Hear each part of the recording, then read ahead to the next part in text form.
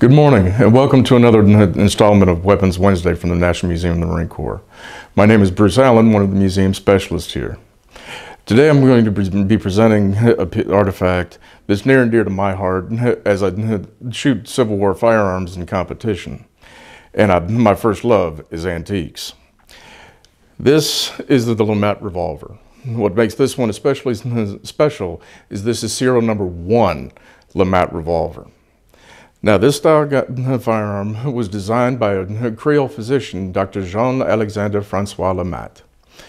He received the patent for this on 21st of October, 1956. Now, what makes this especially unusual is most revolvers of the time period were capable of 6 shots. This one has 9 shots in the cylinder, plus a 16 gauge shotgun underneath. Now, only 450 examples of this first model were produced.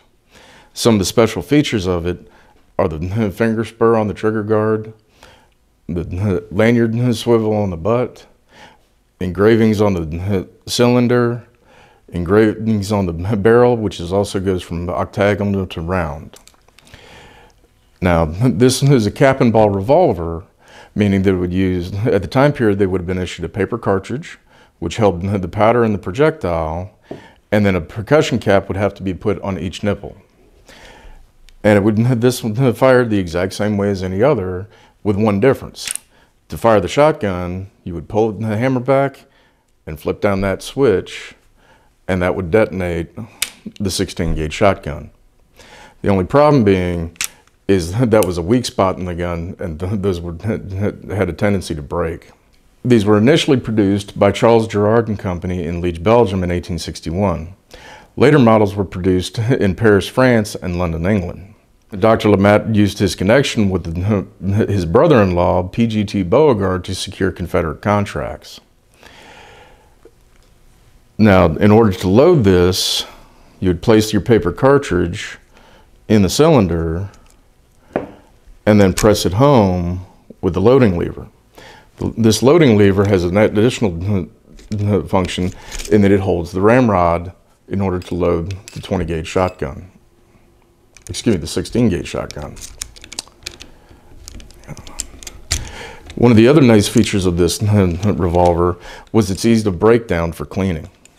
You would simply unlock it, unscrew the barrel, remove that, and the cylinder comes right out. Now it's ready for cleaning,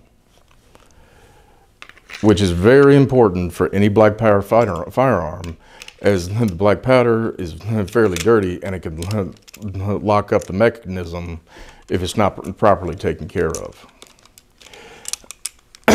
Now, this example was donated to the museum by retired Marine Major Charles Stansberg in 1959.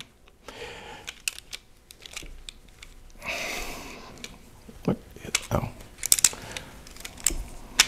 There we go.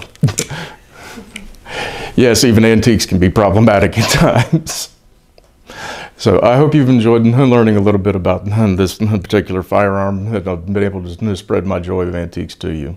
For more information on the Arms and Armor section and other fascinating artifacts at the National Museum of the Marine Corps, please check out our social media pages.